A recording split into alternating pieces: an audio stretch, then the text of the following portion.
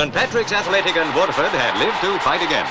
This was a replay of the Football Association of Ireland Cup final. St Patrick's kicked off.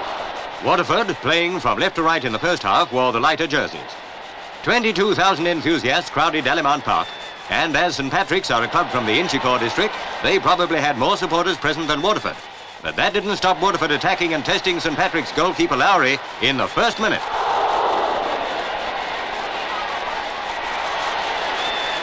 The ball was soon at the other end. Centre forward McGeehan passed to the right wing, took the return centre in the goal mouth and scored.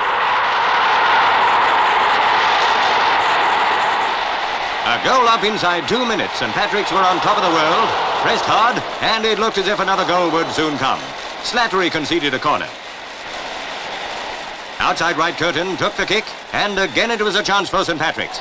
On the opposite wing, the ball went towards Peyton, but the Waterford goalkeeper Dunphy easily had the situation in hand. It surprised most of the crowd that after the tonic of that early goal, St Patrick's got no more in the first half. So the score remains St Patrick's 1, Waterford 0 at half-time. Waterford soon had the ball in their opponent's goal area on the resumption. If they could get a goal in the early stages, they'd be back in the game. Centre forward Fitzgerald had a try, but Lowry kept the St Patrick's goal out of harm's way. Waterford pressed again. St Patrick's right half Tommy Dunne handled, penalty for Waterford. Dixie Hale took the kick and nearly sent the ball into orbit. What an escape for St Patrick's. It galvanised them into attack. Peyton scored from 18 yards out.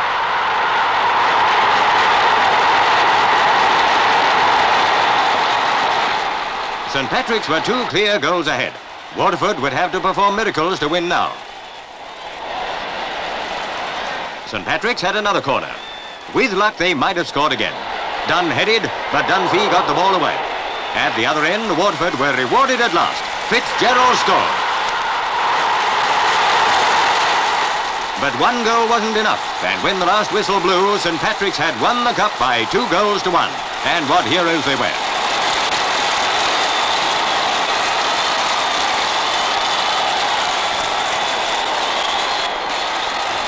There wasn't a happier man in Dublin than St Patrick's skipper when he received the cup from Minister of Justice Traynor, President of the FAI.